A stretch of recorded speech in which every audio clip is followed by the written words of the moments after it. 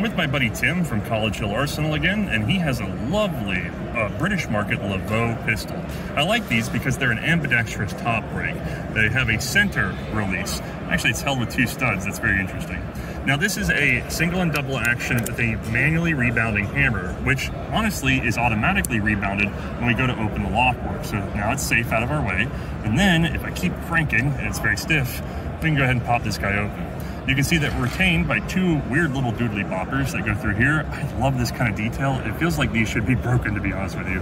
And then go ahead and simultaneously extract, retract, and ready to reload. I believe this being a 380 British commercial cartridge.